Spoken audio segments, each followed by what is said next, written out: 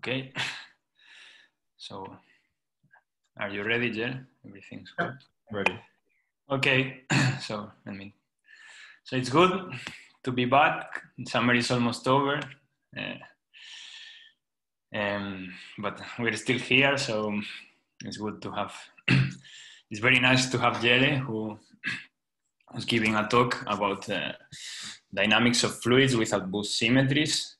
Let me just remind you that as usual, please stay mute, and whenever you want to ask a question, just unmute yourself and ask as many questions as you want. Jelle, in principle, the talk is about 1 hour, but we are very flexible depending on how many questions we have. And okay. Please go ahead. Okay, Daniel, thanks a lot for the introduction, and thanks to the whole team for allowing me to present this work here. It's a really great initiative, and I think it keeps the community alive in these difficult times, and I also hope everybody is doing well. So the work I would like to present is work that I've done together with... Let me remind people that your slides are online, and you just have to go to his to the webinar page and click on this. Sorry. Okay, yeah, no problem. Just wanted to say that the work that I'll present today is work that I've been doing for a number of years now. I think maybe it goes back, the first discussions I think go back maybe even 4 years. And this was together with Jan de Boer, Emiel Heve as my PhD students, Niels Obers, and Watse Siebesma. And that is as much as the most recent paper is concerned, which is the one I'll talk about the most today. But I should also emphasize that we wrote 2 earlier papers together with Stefan van Doren. And they have been very instrumental in order for us to do the work that I'll ultimately like to sort of present today. So, yeah, so as you can see, it's about fluids without boost symmetries. So I'll start with an introduction, sort of explain to you why we think that's an interesting subject.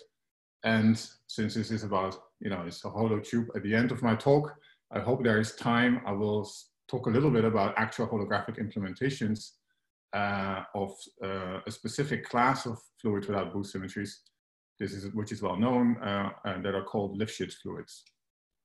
All right. So if you open up, do you see the slide moving? Because I don't see that happening. Yeah, you mean the pointer? Do you see the next slide? That's no, it's not, no. But for some reason, no. That is a bit strange. Let me stop share and share again. Hopefully, it's okay. If that doesn't work, we can try making you host. Maybe that was the problem.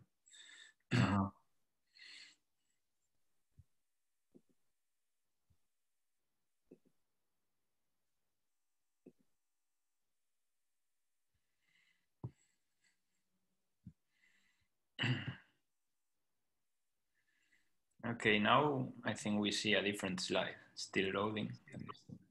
And do you see now yet another one? Yeah. No, it's okay. Thanks. So if you open up, yeah, right. So if you open up a standard textbook like London and Lifshitz on fluid dynamics, there is very heavy use in building up the actual final equations, like the Navier-Stokes equations. By sort of going to there's a notion of rest frame, and that plays a key role in almost any dynamics. So like either it doesn't depend on the kind of boost symmetry, because it's true if you have Galilean boosts or Lorentz boosts, there's always a notion of rest frame. And typically what you do is you go to the rest frame, you define a diagonal, like for example, in the relativistic case, you define a diagonal stress tensor, you boost it up, and then you make your functions local functions of space-time, and then you add derivative corrections. So that's in a nutshell what people do. Now you want to understand what's a fluid that doesn't have boost symmetry. So you have to confront the question, okay, now I don't have a rest frame anymore. Any fluid with a particular velocity, let's talk about global thermal equilibrium, so really at the level of thermodynamics. All of these systems are physically distinct. So you have to come up with a way to sort of invent some sort of path such that this whole notion of rest frame is sort of bypassed and you can still sort of define fluids. And that was initially a little bit part of the obstruction that we were confronted with. So I'll come with a resolution and an idea of how to do that. But let me first motivate why these kinds of fluids are interesting in the first place. So often in, say, condensed matter type systems, translations are broken at a very small scale. But what we'll assume here, and I will try to argue that this is possible to make this assumption, is that while translations may be broken at a very small scale, effectively, if you zoom out a little bit, they may become effectively sort of symmetries again, but they will then so break the boosts. And so you can have systems that have boost symmetry, that have broken boost symmetry, but that do not have broken translations. And in order to describe a fluid, what you really need is energy and momentum conservation. So you need time translation invariance and you need space translation invariance. There's no need, in principle at least, for having boost symmetries. There's in fact also no need for having spatial rotation symmetries, but I'm going to assume that just for simplicity. So to give you an example here, you can think of a relativistic system in an electromagnetic background, and then diffeomorphism invariance tells you that the divergence of the energy momentum tensor is given by a current J mu and is contracted with the Faraday tensor. And if I move things around a little bit and so F mu nu is dA, and I move some things to the left and keep some things to the right, then I can rewrite that equation. And then and I'm using here that the current is conserved. Then what I get is that the breaking of this new object, this one here, is controlled by, if I turn on a background value I don't necessarily think this is a gauge field, it's just a vector or one form in my theory that doesn't break rotations, but it does break boosts because it points in the time direction. If this function lambda depends on space-time, then so this sort of new stress tensor is no longer conserved. So you see that, but when lambda becomes effectively constant, then this is conserved again. So then for small fluctuations of lambda, I have effectively restored translation symmetry, but I pay a price for it because this tensor I just underlined, which is written here again, so this new stress tensor is no longer symmetric in the interchanging the mu and nu indices. So I've broken now Lorentz boosts. And so this is a system that doesn't have Lorentz boosts anymore, but it still has effectively translation invariance, okay? So that's sort of a very simple idea of what I mean in general, that you can sort of break translations, but then as you zoom out, you sort of restore the translations effectively on larger scales, but at the price that you don't have boosts. And also on the algebraic level, you can understand this as follows. So you need to have time translations, otherwise you can't talk about boost symmetry. So if you assume that you have time translations, but you break the translations, and because of this commutation relation here, this one, this is universally true whether it's Lorentz or Galilean boost. In both cases, you have the same commutation relation. If I break P, but I keep H, I must break B, right? That's a simple algebraic fact, but the converse is not true. So I can break the B, but it doesn't imply that I also have to break P, as we know, for example, from the Lifshitz algebra. So there can exist regimes in which we effectively recover translation invariance, but we don't have boost symmetry. And this includes cases that people have studied quite a bit in the HAPGH community that have Lifshitz scale symmetry, because that's just the same system that on top of having the symmetries of time and space translations and spatial rotations has an additional symmetry, namely scale invariance. And so that's like having a relativistic system that becomes conformal. So basically the Lifshitz plays the role of that sort of extra symmetry that you add. And what I will do is that I will basically classify the hydrodynamics without assuming this Lifshitz scale symmetry, because it doesn't buy you all that much. It just reduces the number of transport coefficients at the end of the day. And so I will let you know when I get there how many transport coefficients are removed as soon as you insist on scale symmetry.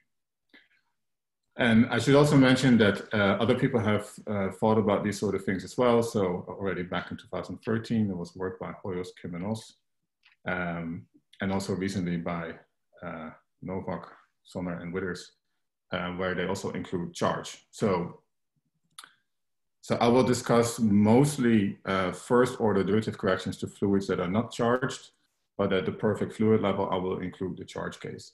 The reason we didn't include the charge is not because it's not interesting, it's very interesting.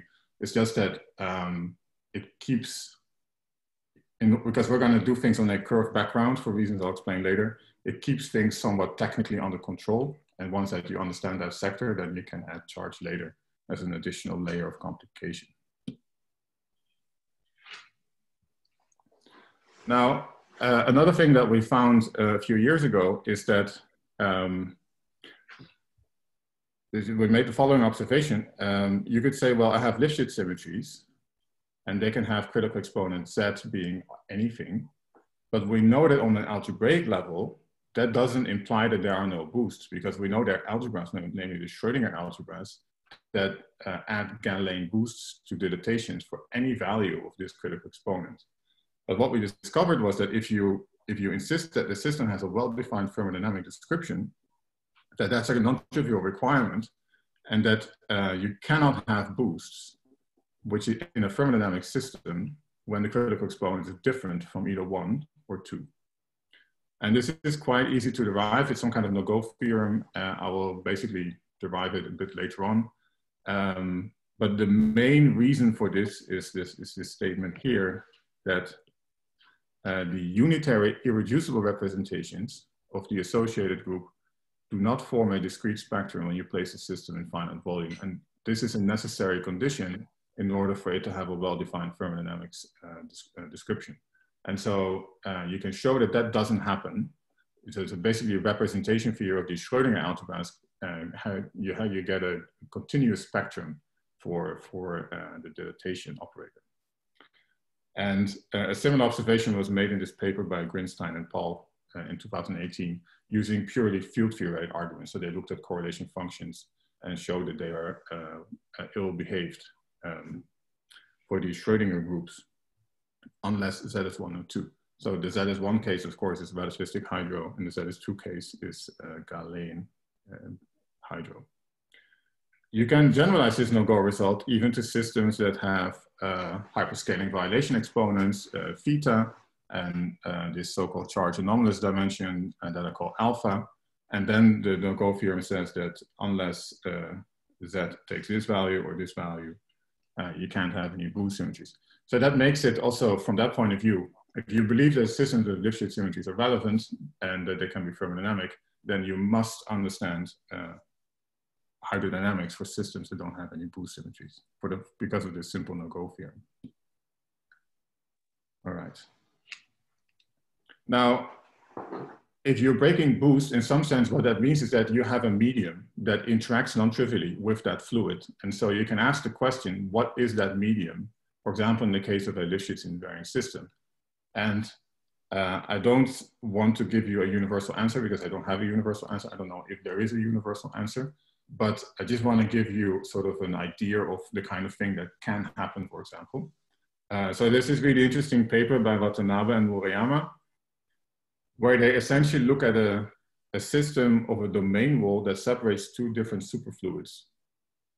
So the domain wall has two spatial dimensions, and then they're interested in the fluctuations of that domain wall as it sort of moves between these two superfluids. And the fluctuation of the domain wall is described by this field phi. And when the domain wall moves a little bit, it excites a gapless mode in the superfluid. Now you can integrate that out. Of course, integrating out gapless modes typically leads to non-local theories, and that's exactly what happens. So that's why you have, this is a non-local theory because of this kinetic term here. It's the kinetic term that becomes non-local. And this is, you can just do the dimension counting. And this is a system that has a scaling dimension Z is 3/2. So this is a system with fractional critical exponent. And what I like about this is that what it sort of suggests is that non-local systems maybe are the way to think about these sort of theories. So when Z is integer, you could think that there are number Goldstone modes of some broken phase. But when Z is not integer, it's most likely some kind of non-local theory. And here's an example. So in this case, the question is, what's the medium? Well, the medium is obviously these sort of superfluid gapless modes that make that sort of create the background that breaks the boost symmetry in some sense. So I think that this is a very interesting class of models, and I think it would be interesting for example, from a purely field theoretic point of view, to sort of try to understand them in some sort of more general sense, to describe Lifshitz systems with non-integer values of Z. I don't think that has been explored much so far. So, okay, so that's the end of my introduction. So if you have a question about that, please do ask. All right, so the outline of my talk is that I'll begin with the basics. So just describe the thermodynamics for systems that don't have any boost symmetry. Then moving on to perfect fluids, I will put them on a curved background. This curved background cannot be your ordinary geometry that you encounter in general relativity, because we don't have any Lorentz symmetry in the game. So we call that absolute space, or some people call it Aristotelian geometry. It's a bit of an esoteric name, but I'll explain what it is. It's really not that complicated. And once we've established that, I will introduce the standard entropy current formalism, and then basically run the program of deriving all the transport coefficients, which for this type of systems is quite a bit of work. And hopefully towards the end, I'll have some time to say a few things about the holographic realization, which is still very much in its infancy, but at least at the perfect fluid level, we know more or less how that works. All right, so that's the plan for today. So we'll study this in the grand canonical ensemble. And what you have to do now is that, in fact, what I'm going to say here is also true for Lorentzian invariant systems or Galilean invariant systems, is that it's just that often you do it in the rest frame. So you wouldn't think of it this way, but it would still be a correct description. So what we do here is that we have this is a Hamiltonian operator. We might have some particle number or some charge. And now we also have conserved momenta. So remember, we have space translation invariant. So there are conserved momenta operators. And for each of them, we introduce a chemical potential. And in the case of momenta, the chemical potential is essentially the velocity. So we treat velocity as a chemical potential to describe systems in different inertial frames. So we now think of the grand potential, which is just the logarithm of this partition function, as depending on temperature, volume. Volume we're going to deal with using extensivity, the usual arguments. And then this extra dependence here is really the crucial new ingredient. And you can then derive, using completely textbook standard thermodynamics, that the first law would basically be a statement like this, and that the variation with respect to the velocity gives you the ensemble average momentum. And that's where the momentum then, and that's how you think of momentum in this sort of systems. And this also works for relativistic systems or Galilean systems. So I'm not in that sense doing anything unusual. It's just that it generalizes also to cases when you don't have boost symmetry. So then you can, from the grand potential and using extensivity that you can divide by the volume, you basically get minus. Sorry, can I ask a question? Yes, please. Yeah. Is there any restriction on the values the velocities can take? No, not at all. Okay.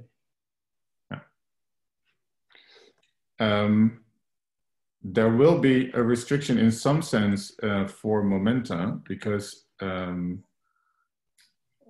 of the rotational symmetry, there's only one vector in the game. That means that these vectors must be proportional to each other. And that's something I'm going to use maybe on the next slide already. But that's really forced by rotational variance. But the velocity can take any value. There's no restriction on velocity. Thank you.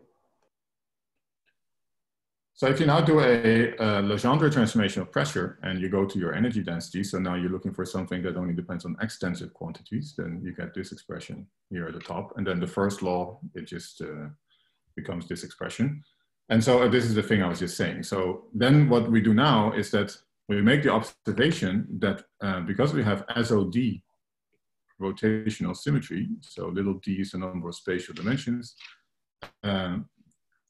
And also note that I've now moved from, I'm now working with densities because I want to do fluids. So I'm going to do everything in terms of densities. This is a momentum density. And so by rotational symmetry, it must be proportional to the only vector that I have in my theory, which is v. And so the proportionality constant we call rho is what must have dimensions of mass by dimensional counting. And so this is what we call the mass density. In fact, we call it kinetic mass density. So in the Galilean theory, this would just be the thing that you call mass in Newton's law. But of course, in a relativistic theory, there would be a gamma factor.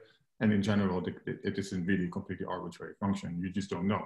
So the new thing in a non-boost invariant world is that you have to say what rho is.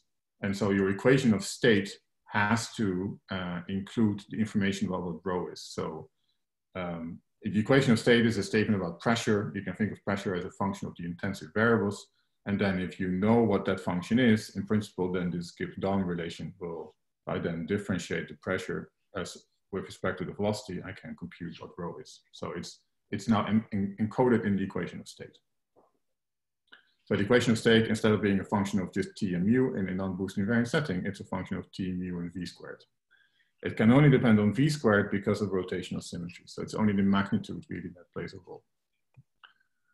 So as soon as I fix boost symmetry, being it either Galilean or Lorentz, then that will fix for me rho, because normally rho is not a quantity that that you can play with. So it's fixed by sort of Ward densities for boost symmetry. So for example, and I will show you later why this is, but for a Galilean boost, then rho becomes the mass density or the particle number density. And then if you substitute that in this Gibbs-Down relation, you can rewrite it in this way. So you see I have included, so rho and n are now the same thing. So I can include v hat here in mu, define a mu, new mu called mu hat. And then p only depends on t and mu hat and no longer explicitly depends on v squared. So, which is a manifestation of the fact of boost symmetry. So I've effectively gone to a rest frame now where all the v dependence has sort of disappeared. Can I ask you something, Jelle? I mean, yeah. My question is related to Carl's. So what if you want to normalize that velocity, for example? Is it meaningful or you are not allowed to do that? You want to normalize v squared? Yeah, for example. I mean, are you allowed to do that or?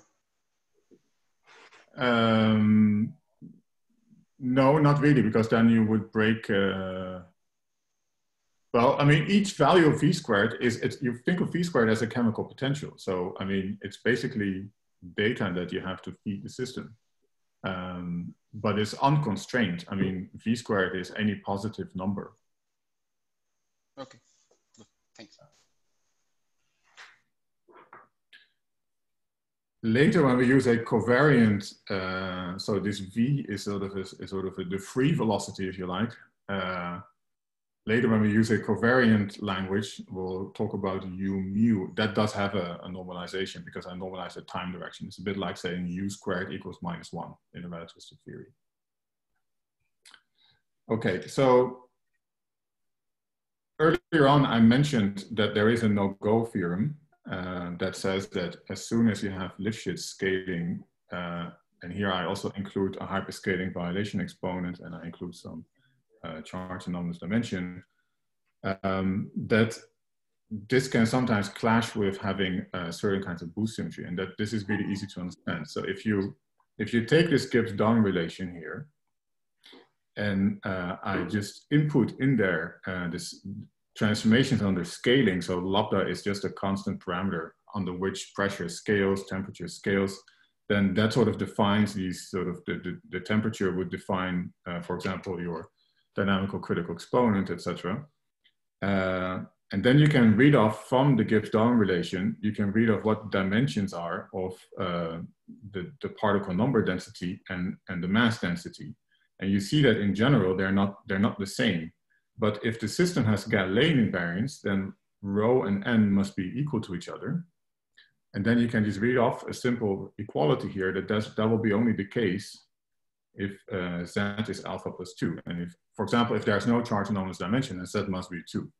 Even though there do exist algebras like the Schrödinger algebra that generalize for any valued Z, you see here that from a purely thermodynamic point of view, that doesn't work. So only Z is 2 is compatible with boost symmetries. Okay, so that's this no-go theorem that as soon as you measure a critical exponent different from 1 or 2, then there cannot be any boost. So that was thermodynamics. So now let's make the next step. So now we want to go from global thermal equilibrium to local thermal equilibrium, in other words, perfect fluids.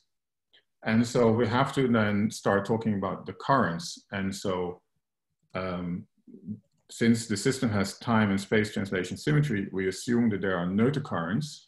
So one notocurrent is the energy current. So that's the current that has the index 0 downstairs. And there is a momentum current, that is the one that has a spatial index downstairs. And you have to specify what they are.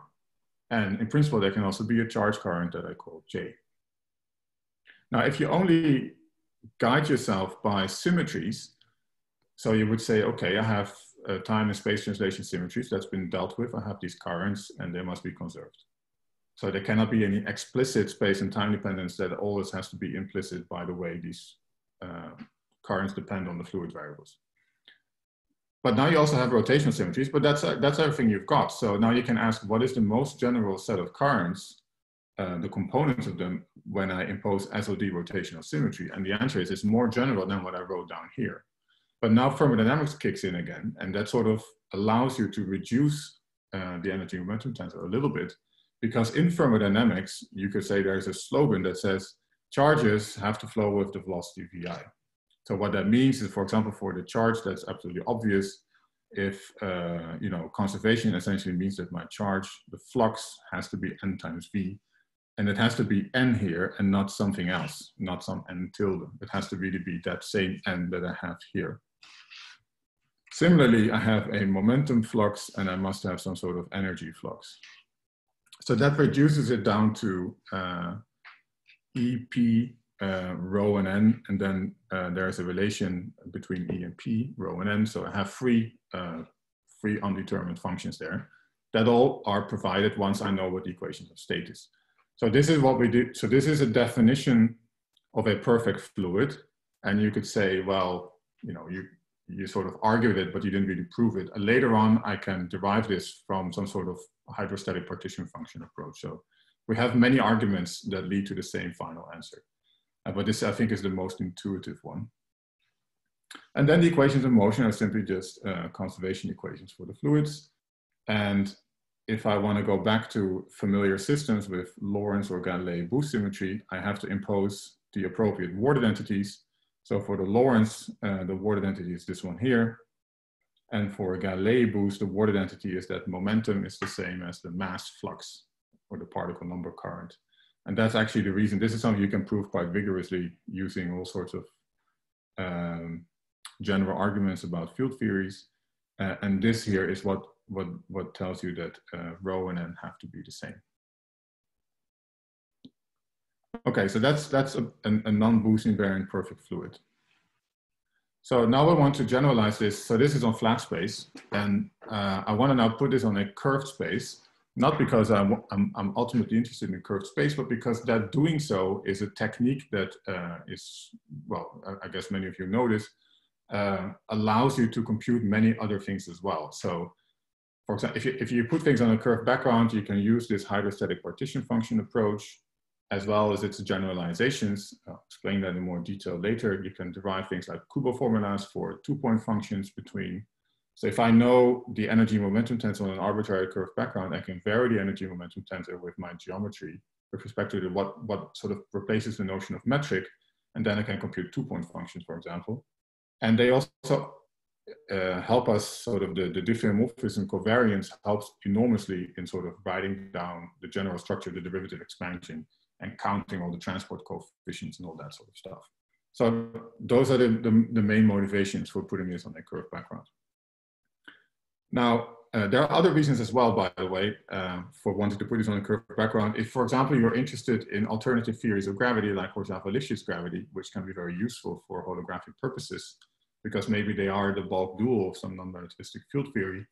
And then this Horsava-Lifshitz gravity is actually the dynamics of the kind of background on which I'm putting these fluids. Because also in Horsava-Lifshitz gravity, you give up local Lorentz symmetry. It was sort of initially, Horsava-Lifshitz gravity started out as a theory with reduced diffeomorphism invariance, but you can reformulate that as saying that you have full diffeo invariance, but you don't have full local Lorentz invariance. And so you're changing the tangent space structure of the theory. And the way that that manifests itself is that these spacetimes have a different metric structure than you would, than you're familiar with from general relativity. So in general relativity, you would just have a metric, G mu nu, with a Lorentzian signature. So it would be something like -1, +1, etc.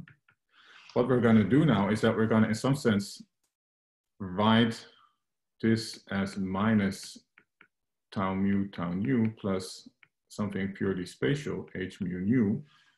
And this one form tau is what we call the clock one form. And the integrals of this along any curve tell me what the time difference is between these two events. And this spatial metric, which is the one here, is something that has signature 0, 1, 1, 1. So it has 1, 0 eigenvalue. We'll come to that in the next slide. So essentially what we're now going to do is that instead of forcing tau and h to always sit in this specific combination that I wrote here, I'm going to set them free. So I'm no longer insisting, because this here has local Lorentz symmetry, but I don't need local Lorentz symmetry. So I now have two metrics in the game, a 1-4 metric and a 2-4 metric with a somewhat odd signature. And that structure is what we call Aristotelian geometry or absolute space. Absolute space in the sense that there are no equivalence principles in some sense. So there's nothing like Einstein's equivalence principle or Galilean's equivalence principle here. So that's in a nutshell what I mean by the kind of geometry in which we're going to put these fluids. So just to be a little bit more specific here, so because the signature of this spatial metric h mu nu is 0, 1, 1, 1, I can use some kind of Vielbein decomposition where this metric here is basically the part of the signature that counts all the ones. And these guys are my spatial Vielbeins. But beware here that these are not square matrices because mu runs over all space-time directions. So they're d+1 space-time directions, whereas little a only runs from 1 to d, only counts the spatial directions. So these are not square Vielbeins. You can't do the obvious thing of just inverting them. But what is a square matrix is the matrix when I just attach tau to it as well. So I have another row or column depending on how you put it. And I add tau. Tau is in some sense your E0. You can think of this as E0. And then this is invertible, and then the inverse of that matrix is defined by what we call the inverse. So this is a velocity vector. This is sort of orthonormal to the clock form. By orthonormal, I mean these two equations. Sorry. These two equations, and then I have a spatial inverse Vielbein, which is this one, which is orthogonal to the clock one form, and it forms this orthonormal system here. So these are my basic building blocks, and if I write down a theory on such a background, then they have to the fields in the theory have to couple to this sort of geometric data, and I just have to make sure that everything I write down is SOD invariant. That's all that I have to worry about. Now you could wonder, what's sort of the next layer of structure here? You can start worrying about, is there something like a Lifshitz connection? But and the answer is that you can define all of these things, but we're not actually going to be needing them, because it turns out that if you restrict yourself to first order corrections, you can write everything in terms of d derivatives, and d derivatives don't need things like Lifshitz connections. So it would be necessary if you go to the second order. So then you have things like Riemann curvature tensors. Then you really need to know what the connection is. But we're not going to do that. So now that we know what a perfect fluid is on flat space, we know what curved space is. So the obvious question is, so what does this perfect fluid become on a curved space? And this is the point where I stop including a charge current. So I'm no longer, so from now on, everything will be charged. Sorry, I have another question. Can I, sorry to interrupt. No, please go ahead. About this derivative. So I vaguely remember that when you do this, when you introduce this, say a metric compatible connection, then when in the spacetimes, I think they always have torsion, isn't that right? That's correct, yeah. So now you have a torsion tensor. A torsion tensor is sort of first order inderivative on your metric field, so to speak. Yes. Right? But it's a covariant object. It's not like a connection. A connection isn't a physical object, right? It doesn't transform like a tensor, but the torsion tensor is a tensor. Yeah, so when you do that, in principle, this first derivative tensor, first order derivative tensor could appear in the constitutive relations at first order in derivatives. Completely correct. Yeah. So, and so you're wondering, why are you not including that? So I am including that because it turns out that that torsion can be written as the leader derivative of my clock one form. Yeah, okay, very good. Thanks. Okay. But that's an absolutely valid point, yeah. We call that intrinsic torsion, actually. So it's the fact, the reason you have torsion is because metric compatibility, if I have some kind of covariant derivative, now by mu, and I want this to be 0, then this forces the connection to have torsion by just looking at the antisymmetric part of this equation. But that basically relates the antisymmetric part of this one to something like d tau in form notation. And then I can essentially rewrite it in terms of the derivative. Okay, thank you. Yeah. Very good. Okay, so I'm gonna now, from now on, for simplicity really, not, but it would be really interesting to generalize this to include charge. Sort of, I'm gonna drop having a charge current, so to make things a little bit easier. So the energy momentum tensor, it's actually really useful to think of it as a 1,1 tensor. Because it's really so this is the current index, and this is the index that tells you which particular current you're looking at. It's the energy current or one of the momentum currents. And I will decompose that using my metric data in this way. So I have this T mu and this one here, T mu rho, and I'll give them different names. This one I'm going to call the energy currents, and T mu nu I'll call the momentum stress tensor. So for a perfect fluid, that's just pressure plus my momentum flux, and the energy current is essentially the energy flow, the flow of energy. And I have now introduced a covariant velocity, which is essentially the same thing as u mu in the relativistic setting, except that my normalization is slightly different. I say it's normalized with respect to the clock one form, such that this is the case. It's an arbitrary choice of normalization, but it's a convenient way of doing things. So that essentially means that on flat space, u mu is just 1, and then the vector v. Okay, so that's how you can think of it. And this vector v is completely unconstrained. Sorry, now, again, it's again me. Sorry. I will stop it sometime. But okay, so here conceptually, I have a slight problem. And it's the following.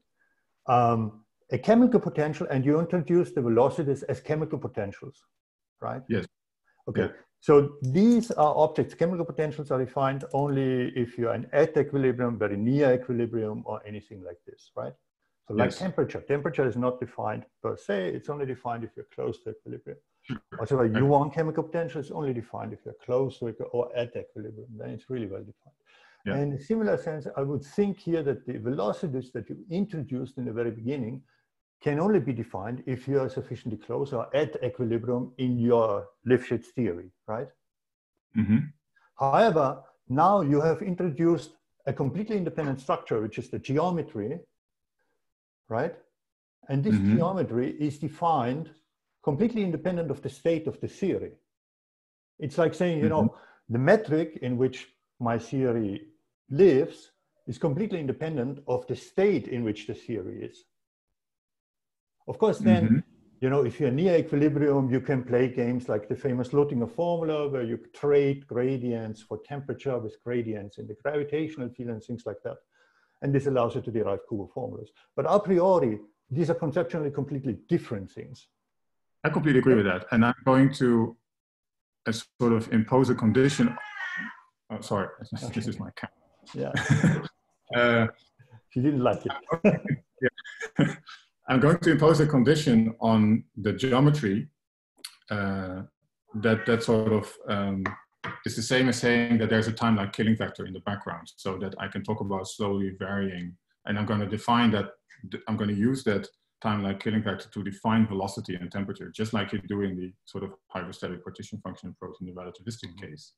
So I don't know if that answers your question, but I'm not going to put this fluid now on a completely generic. Well, okay, yeah. Well, you could still move away from that. So because that sort of is a global equilibrium system, and I can still sort of imagine that on a completely generic background geometry, there's a regime in which I am close to some sort of thermal equilibrium, and it's still a good description. I think that also works in the relativistic case, as far as I'm. Yeah, I understand that. So when you're saying that it's similar. Sorry. So I not so similar from the relativistic case. Yeah. So I probably should stop and go on with you. Oh, it's good to ask questions. Absolutely. Okay. Thanks. Okay. So a very important thing that we need now next is sort of the notion of conservation. So you know that in the relativistic setting, this is the famous statement of conservation of energy momentum. And so what's the analog in this Aristotelian space-time? And my claim is, and I'm not deriving this, but my claim is that it's this equation here.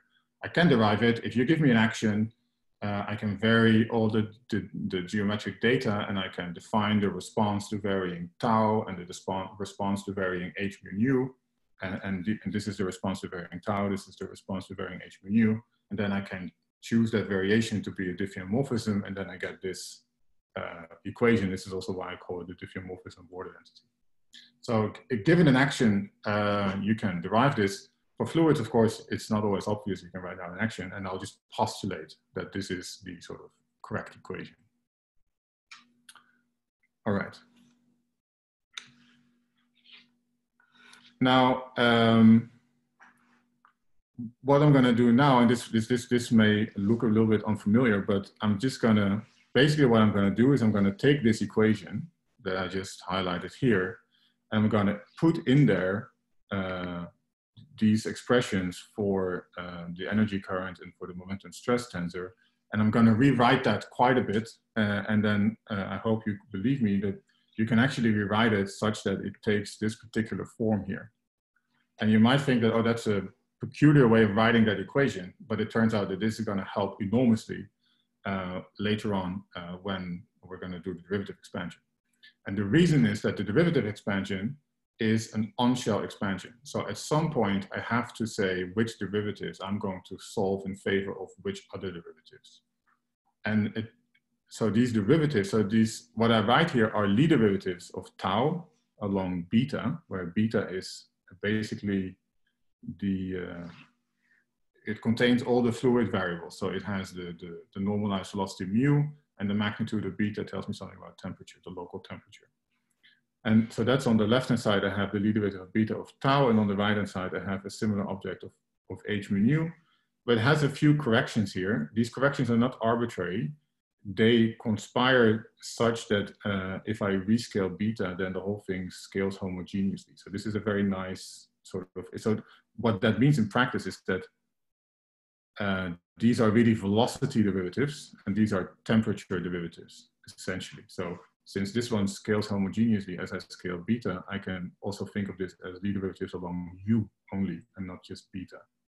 So that's what I mean here, is that the Lie derivatives along beta of the matrix can be viewed as derivatives of the fluid variables by just rewriting them a little bit.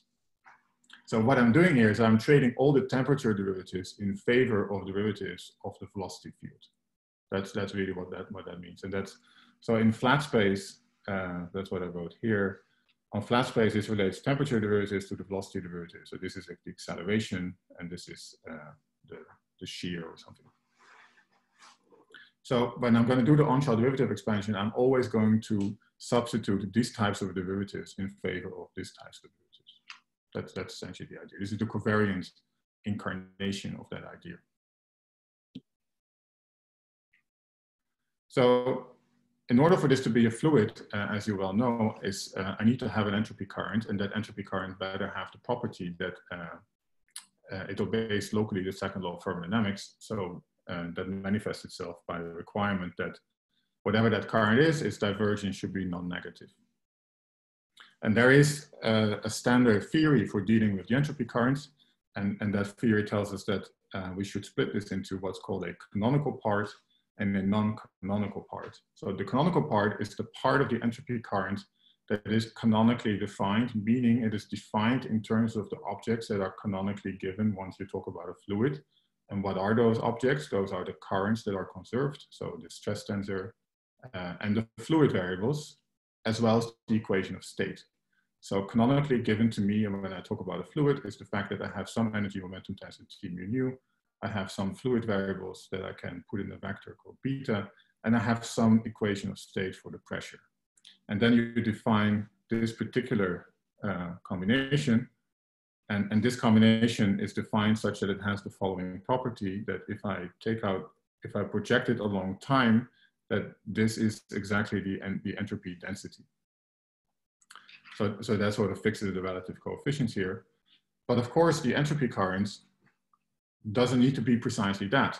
It should be the most general object that you can build out of the fluid variables. And so to account for that, we include this so-called non-canonical part, which is really the most general vector that you can think of in terms of constitutive relations that are built out of derivatives of the fluid variables. But it's still a very useful way to split things up like this for reasons that will become clear as we go along. So now what you can do is you can compute the divergence of, so since you know the canonical part, because it's this expression here, you can take the divergence and you can compute at least that part of the divergence, you compute explicitly, and you get a very, very useful result, which is this equation here. Namely that the divergence of the total entropy current, it has, of course, a non-canonical piece about where we currently know nothing.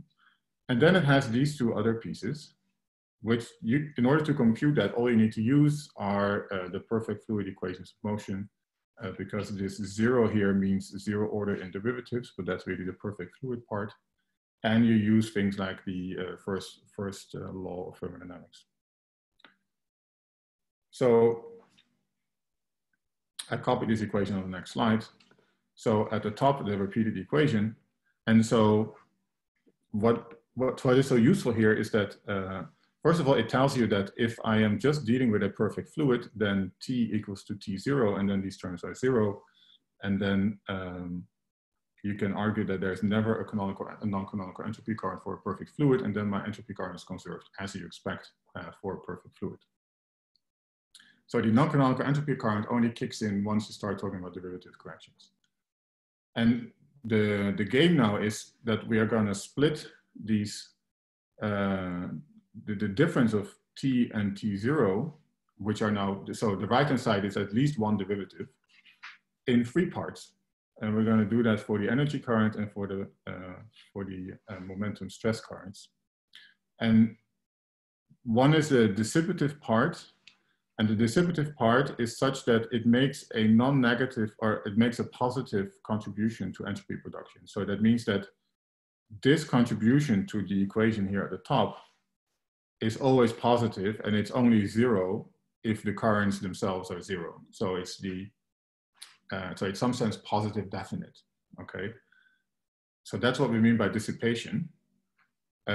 So later, when we're going to introduce constitutive relations, we're going to write these first order derivative corrections in terms of derivatives of the fluid variables. So you think of T as some derivatives of the fluid variables, and you see that they're multiplied by other derivatives of the fluid variables. So this is second order in derivatives. And so on the space of derivatives, which I can think of as some sort of vector space, this constitutes a quadratic form. And that quadratic form, I can ask, is it positive definite? Is it semi-positive definite, negative definite? And so for the dissipative part, that quadratic form has to be positive definite. So all the eigenvalues have to be positive. For the non-dissipative part, then that means that by definition, the divergence of the entropy current is 0. And there are essentially two ways. I can subdivide these two cases further, but essentially there are two broad classes in which you can do that. And one is to say, well, I'm going to, let me assume that for this class, there is no non-canonical entropy current. And then it's defined in this way that it exactly cancels. So the contribution to the right-hand side of the divergence of the entropy current gives me identically 0. And we call that, for reasons that hopefully become clear, non-hydrostatic. Whereas the other sector, the hydrostatic sector, is also non-dissipative, and it's exactly designed to cancel against, so there's a conspiracy between this term and these two terms. And that's what's written here. So they cancel out exactly against each other.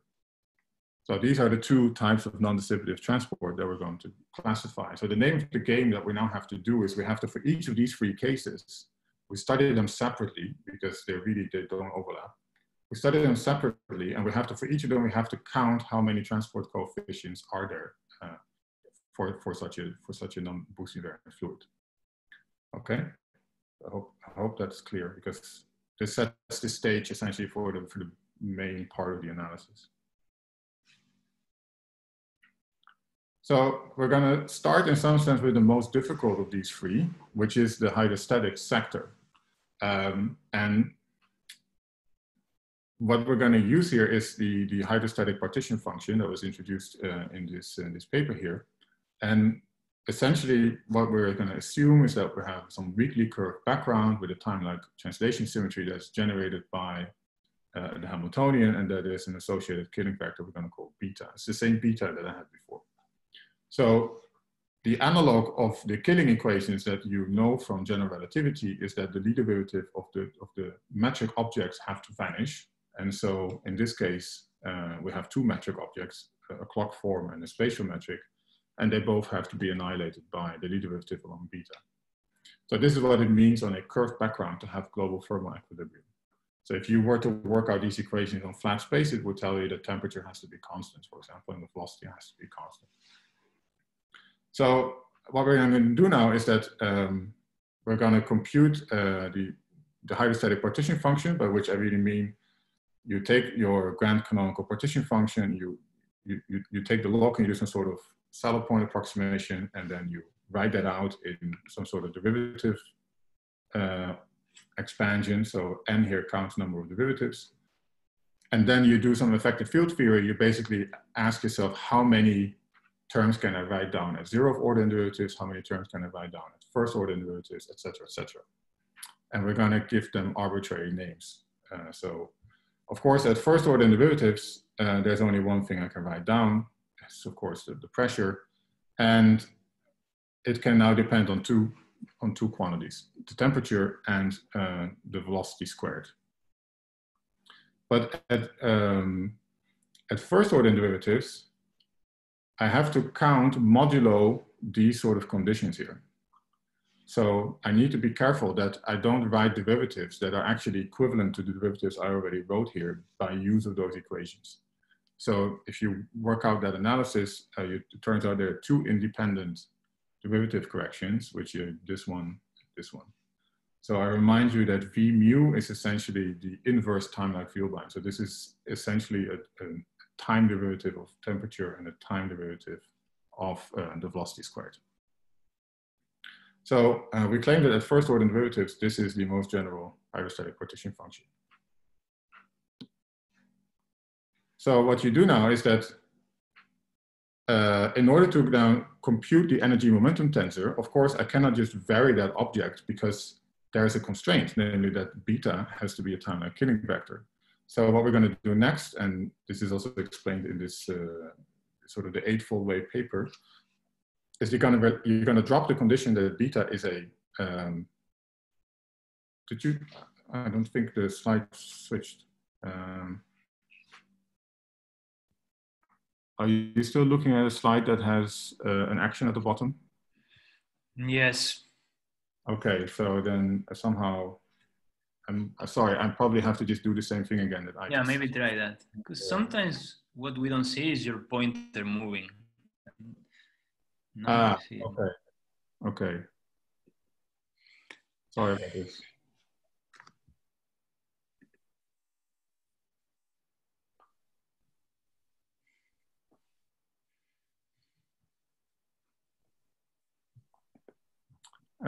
Okay, I think that's, yeah, so this was the last slide that I showed you. And so what we're going to do now is we're going to drop the condition that beta is a killing vector in order to be able to vary the metric data without having to worry about that there was this constraint. So in some sense now moving away from the hydrostatic partition function. And what we're going to define now is that the variation with respect to, I mentioned this before, is that the variation with respect to the metric data defines my energy current here, and I have my momentum stress tensor here, which is the variation with respect to h. And of course, now beta is also arbitrary, so I can also vary beta. But as is explained in this paper, it's not really an action principle in the usual sense because we do not view beta as a fundamental variable. So I don't want to get into that discussion, but technically what it means is that you're only allowed to vary beta on the diffeomorphisms. So it is as if beta is a function of more fundamental variables and that the variation of those variables always appear as if beta is varied under a diffeo. That's essentially the idea. And if you do that, then of course you get back this diffeo ward identity. For the energy momentum tensor, which we can now compute for this hydrostatic sector by just varying the hydrostatic action with respect to the metric data. Okay. So if you do that, it turns out that you do not end up in Landau frame, which is the frame in which we would like to do the counting. So you have to then change the frame. That's a bit of a technical nuisance, you could say, but you can do that. It's not, we did it in paper, it's in an appendix. And the answer is written here. So you have, so you see that these derivatives that I mentioned when I talked about the perfect fluid equations on a curved background, they appear here again. And there's also this rotation here. And then we have these eta tensors, which are essentially like viscosity tensors. They have 4 indices. And so all the important information is encoded inside the expression for these eta tensors. But these are quite lengthy expressions, and they decompose according to the different irreducible tensors in the theory, which are just these guys. And then for each of the irreducible tensor structures that you can write down, you have a specific coefficient. And it turns out that for the hydrostatic sector, all these coefficients are functions of only two functions, which are the 2 functions that appeared in the hydrostatic partition function, namely F1 and F2. So the 2 transport coefficients in that sector, because I only had 2 functions to begin with. Now, I said that this hydrostatic sector was intimately related with the presence of a non-canonical entropy current. And that was not at all obvious from the analysis, but you can check that indeed this is the case. So that if you were, so you now know what the right-hand side here is. So you have this object, and the definition of the hydrostatic sector is this equation here, written in Landau frame. And you can now work your way from right to left, and you can indeed conclude that there is a solution, namely, and it's given by this equation here, up to identically conserved currents. So up to identically conserved currents, from this analysis, I can now read off what the non-canonical entropy current should have been. And then you can say, well, but you assumed that there was an action. Maybe there is also contributions to this non-canonical entropy current that do not come from an action. But then we did an independent calculation where we just said, okay, let's just write down constitutive relations for the non-canonical entropy current and impose this equation here, which is the definition for a hydrostatic sector. And it turns out that there are only two coefficients that survive in that analysis, and they can be mapped one-to-one with the coefficients that appeared in that hydrostatic partition function. So it turns out that at least at first order derivatives, this particular sector of the theory is completely described by the hydrostatic partition function. And now you can ask, well, what happens if I go to a Lifshitz theory, so I impose scale invariance, and then you go from two functions to one function. So when you have Lifshitz scale symmetry, this particular combination we call alpha is scale invariant. So this power of temperature and v squared, this is a scale invariant combination, and then I can have any function of that scale invariant combination and derivatives thereof. So in the Lifshitz case, the hydrostatic sector has only one transport coefficient. Now you can, there's another, as I mentioned, there's another non-dissipative sector, which we call the non-hydrostatic partition function. And for that, you can also write down an action. And essentially, these are all the terms that before you were forced to drop because of this condition that beta is killing. When you drop the condition that beta is killing, you can actually, you can show that there are 4 additional derivative structures that now become independent of each other. And these are written here. I'm going a little bit faster because I want to say something about the dissipative sector, and then I think I need to wrap up. So, but you can then compute for this particular action, you compute the energy momentum tensor, and you can explicitly verify that it obeys the definition of the non-hydrostatic sector, which is this equation here. So it doesn't contribute to entropy. This definition here is something that you may have probably seen before in the form of Onsager relations. So if you were to linearize the theory, then and you impose Onsager relations, then what it means is it kills the anti-symmetric part of the tensor that captures the constitutive relation for the energy momentum tensor. So if you were to write it as a matrix, then this would be an anti-symmetric matrix, and the Onsager relations would tell you to set that to 0. And this is sort of the nonlinear version of that. So if you don't want this kind of transport, then you have to kill all the non-hydrostatic terms, and there are 4 of them, as you can see, because they have 4 functions.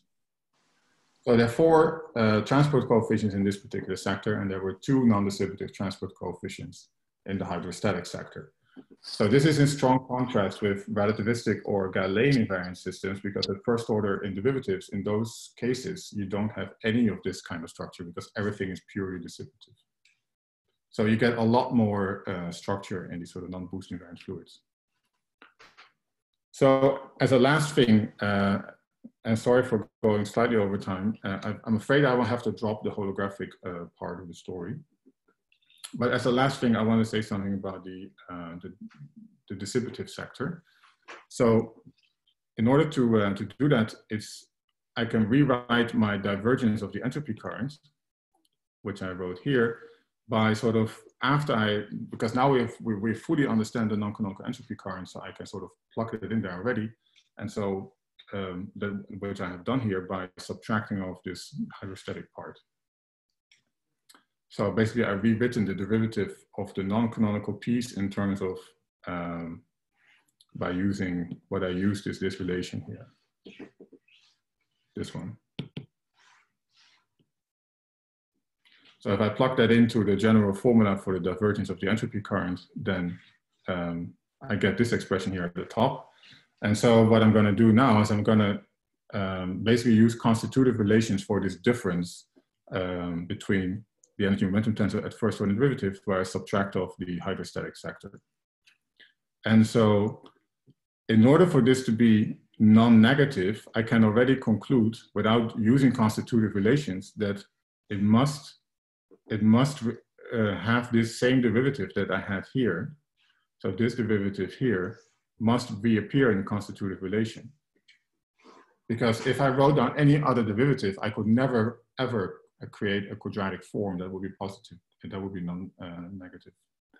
So, and then all I'm left to do now is classify all the allowed terms inside of this sort of 4-index viscosity tensor, if you like. And by allowed terms, I mean everything that is allowed by the fact that I have SOD warded entities, because the underlying theory has rotational invariance. But we're doing a fluid expansion around a thermal state that actually breaks the SOD symmetry down to SOD minus 1. In flat space, that is really simply because I have a vector in the game now. I cannot go to a rest frame, so there's always a vector somewhere.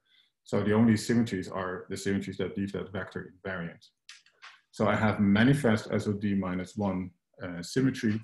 So the building blocks are things that are invariant on the SOD minus 1, and the warded entities tell me that the energy momentum tensor, the space-space part, has to be symmetric. And then I just have to write down everything that you can think of. And if you do that in flat space, then essentially in Landau frame, what you have to then classify are this is essentially the stress part, and this is the momentum part. And you see that these are the derivatives that you can write down. And then for each of these derivatives, you have a different sort of tensor of coefficients, kappa and eta. Eta is a bit like viscosity, kappa is a bit like conductivity. And then you have to expand each of these tensors in terms of these SOD minus 1 invariants. So which is the normalized velocity. So this is just the direction of the velocity, and basically the orthogonal projection in that way. And then you can do the counting, and it turns out that there are 10 of these dissipative transport coefficients that have to obey all sorts of inequalities to ensure a positivity of entropy production. And then if you impose scale invariance, like Lifshitz scale invariance, then that gets reduced from 10 to 7, essentially. Right, so that is essentially the whole analysis for non-boosted invariant fluids up to first order derivatives.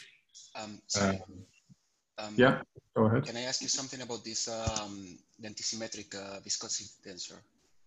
So, well, I mean, just like, yeah, I mean, are you assuming like parity or something like that? And that the system is parity invariant? I don't understand why. I mean, if you don't have parity, I don't see why it should be 0. I mean, parity or time reversal. Why? Well, in general, it's not 0. So I'm not assuming anything about parity. So parity doesn't play a role in this analysis. It would be, but you are saying, I mean, that slide you had before, it was written like if imposing Osanger relations, it was fixing them to 0. I mean, it was written in that. Correct. Yeah. So this statement I wrote here, which is the sort of this statement that this viscosity tensor is anti-symmetric if I switch the last 2 indices with the first 2 indices. That is, if I write that as a matrix, that means that this is an anti. So in general, I have a matrix that has a symmetric and an anti-symmetric part. No, I understand that. That's not what I'm asking. If you go back to that last slide you were before, where you were showing the dissipative part of the tensor. Okay. Yeah. Here. Here. So you're writing here that linearized these are set to 0 by the Osanger relation, the non-hydrostatic. So yeah. Correct. Yeah. That's the part that is confusing me, because I don't. So this NHS is the same tensor you were showing me before, right? The one that is antisymmetric. Yeah. Then my question is why it has to be 0 if you are not assuming anything about parity? Because the Onsager relations are derived from assuming time reversal invariance. Okay, because you're assuming time reversal invariance.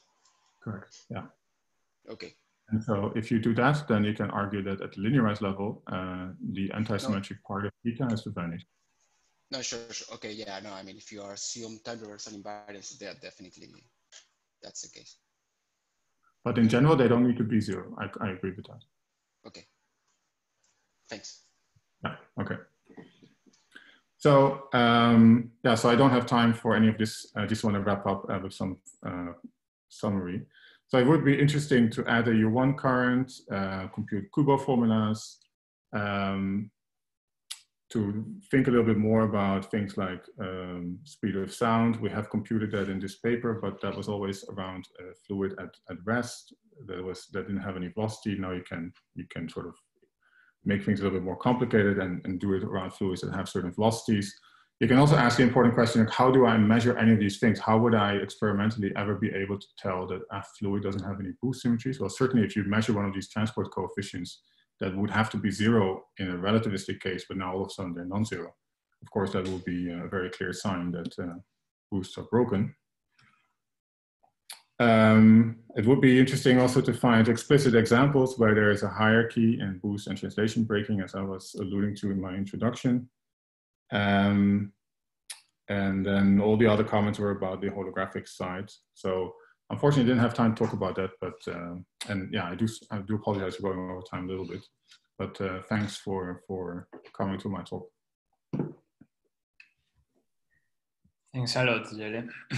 So we have time for questions, although we had already many questions, but please go ahead.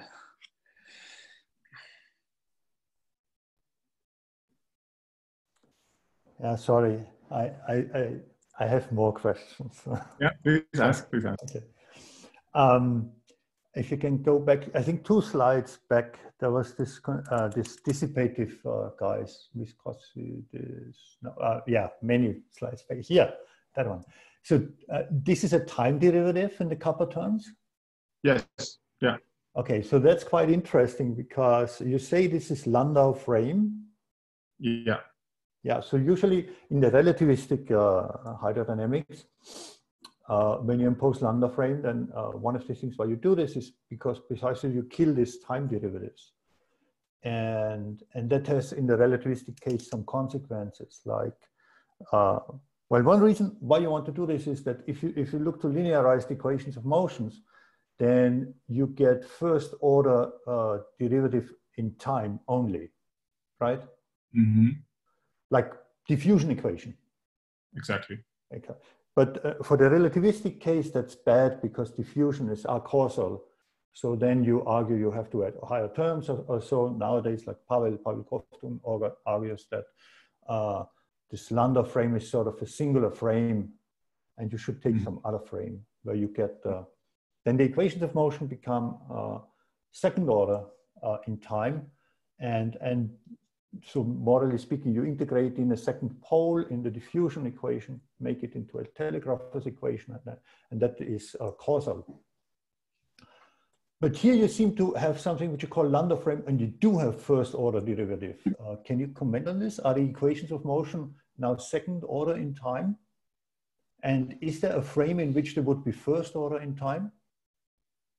So I think this is a consequence of the fact that I decided to eliminate all the temperature derivatives in favor of velocity derivatives. So this acceleration term is essentially a temperature gradient.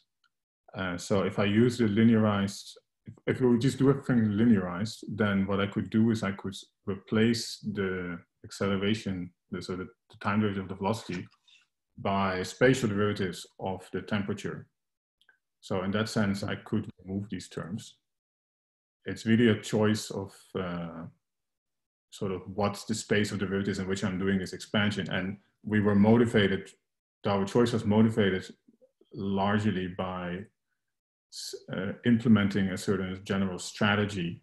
And that was sort of the easiest way to do that was because it's much easier in a covariant sense to remove the temperature derivatives in favor of the velocity derivatives because of this equation I showed in the beginning about, you know, the Lie derivative of tau can be written as the Lie derivative of h for the perfect fluid equations. But of course, we were not motivated by this sort of questions about like sort of stability of the derivative expansion, which is a very important question. So ultimately, you might want to do this in a different hydro frame when you start asking questions such as the questions that you're asking. So I'm not advocating that this is the right frame to sort of study questions about sort of the stability of the system, that sort of thing. Although we looked a little bit at linearized perturbations in an earlier paper, and everything was, I mean, it was actually stable, but that was only for fluids, perturbations around fluids at 0 velocity. Yeah. So philosophically, there's, hydrodynamics is supposed to, or the way we view it, and I think the way you view it is it's at, how to say, local thermal equilibrium, which means that you can define some hypersurface. So here, really a surface at some constant time t, and then everything you have to specify in order to get the time evolution is the thermodynamic state on that slice. Mm-hmm. But that implicitly means that your equations of motions have to be first order, because you only want to know the temperature and the velocity, but you don't need to know the derivative of the velocity or the derivative of the temperature, because these are already non-thermodynamic variables. So strictly speaking, hydrodynamics in this very restrictive sense means that the equations of motion should not have second order derivatives in time. So you're essentially asking that there is a well-posed initial value formulation of the equations of motion. In terms of thermodynamic variables only. Correct. Right? Yeah. And not derivatives of thermodynamic variables. Yeah. So yeah, I agree with that that statement. And so I think that these are probably not the right variables to do that. So you probably then have to work with, since it's an on-shell expansion, you have to say which are the derivatives in which I'm doing that expansion. And I think that for that sort of questions, you probably have to replace some of these time derivatives of the velocity in favor of spatial derivatives of the temperature. And you can actually do that. Okay, thanks. Okay. Yeah.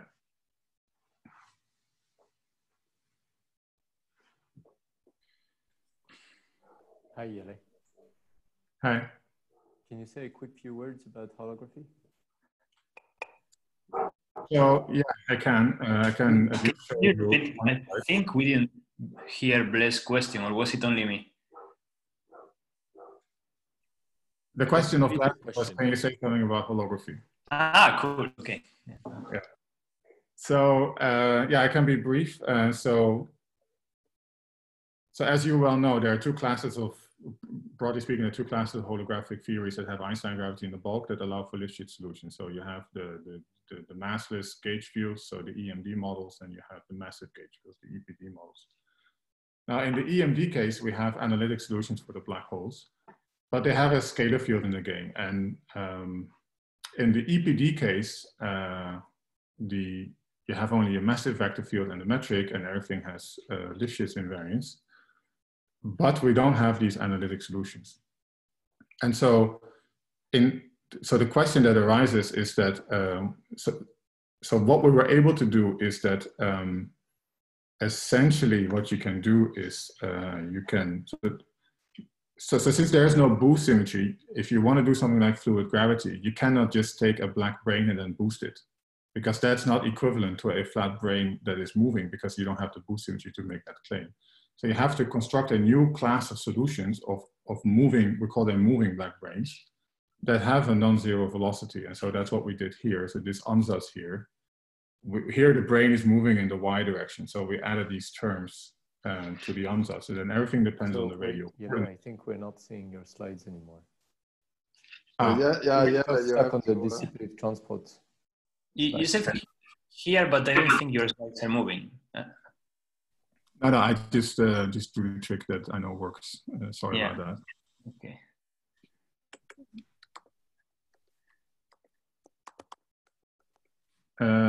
That should be, yeah. So here's the ansatz for what we call a moving black brane. So it's moving in the y direction because we have added these terms here, and basically ny is the function that decides that on the horizon, evaluated on the horizon, essentially the velocity of the brane. So what you can do now is that you cannot solve these equations analytically for all these functions here, but you can solve it almost analytically. So you can solve it near the horizon, you can solve it near the boundary, and it turns out that this system of equations has some first integrals of motion that are conserved along the radial direction. So you can then relate. So these have to do with these scale symmetries. If you write down an effective action for all these functions in the ansatz, then that action has some scale symmetries, and associated with them you have noted charges. And then these noted charges, which are called Q1 and Q2, they can be evaluated on the horizon, and they can be evaluated at the boundary. And this is essentially how you can derive the thermodynamics from it. And you can then deduce that at the perfect fluid level, it is indeed of the kind that I showed in the beginning of my talk, that it is one of these non-Boost invariant perfect fluids. But now the open problem is, can we now go to the next order in derivatives, even though I don't know the zeroth order solution analytically, and I don't want to do numerics? And so that's, I mean, you might think that that's not going to work. I'm not convinced it cannot work, but nobody has done it yet. So I think that's sort of the big open question. And the other open question is, and probably you're aware of that, is that the whole program holographic renormalization in general, which you wouldn't have to do for this type of space-times, is still a bit of an open problem, I think.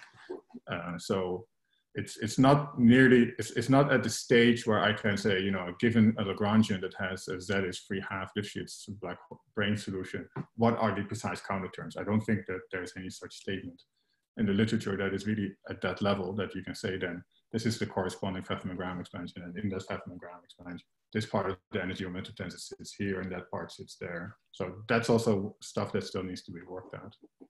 But I think, yeah, so these are the two open problems here.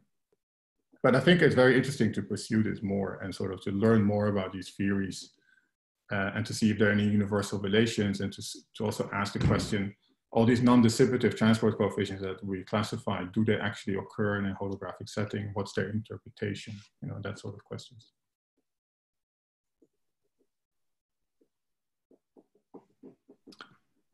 I hope that answers the question best. Yeah.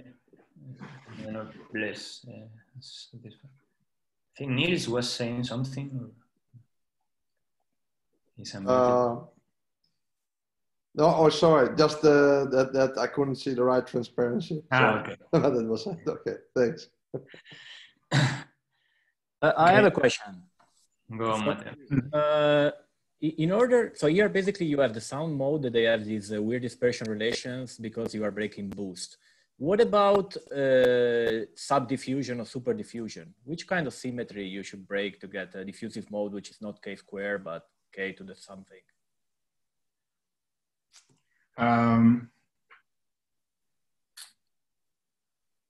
Yeah, okay. I haven't thought about that so far. We've only looked at the standard sound mode. So I don't know. But in your setup, the diffusive mode is standard, right? It's just k².